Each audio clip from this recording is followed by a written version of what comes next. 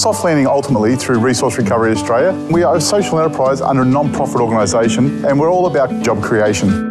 A social enterprise is a business that's driven by a social, economic, cultural and environmental mission consistent with public benefits. So we bring in about 350 mattresses per site per day. From there, we break them down to get all the recyclable materials. So we take the foam out, the timber out and the metal out, and we recycle all those components. Each of those help create more jobs and pathways to employment for people who would normally not get a chance. We've got a waste to wages agenda. For us, it's about bringing most disadvantaged people in our community, give them meaningful employment, train them up, and then use that as a springboard for them to enter the open labour market. These guys are pretty much about giving people second chances, so they let me come in, prove myself, and they've given me opportunities to better my life. I probably wouldn't have got those chances anywhere else. In providing a platform for social change, partnerships like the one with IKEA and Soft Landing is hugely important. We want to align our business to have a positive impact on both people and the planet. And hopefully by communicating that to other businesses, they can see the benefit as well of working with a social enterprise like Soft Landing. My name's Rhiannon Wright and I'm a Darragwoman. I'm currently a team leader for the Bushfire Maintenance Works.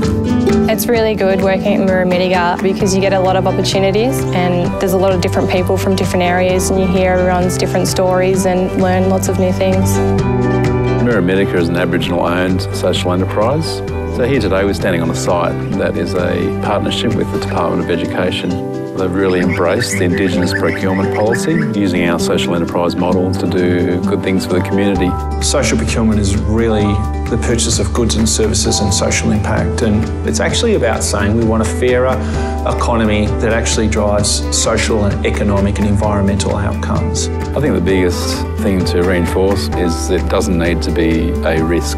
There are social enterprises that have all the best people under the one roof. In the case of Murrumbidgee, our prime focus has always been that they've been able to deliver those compliant base services at a quality and cost that you would expect from any government-engaged contractor. As we see business and government starting to lead, then in years to come we'll be talking about billions in social procurement. My personal dream is to actually encourage other Aboriginal-owned businesses to develop their capacity so we all meet the expectations of our clients and also help the community at the same time.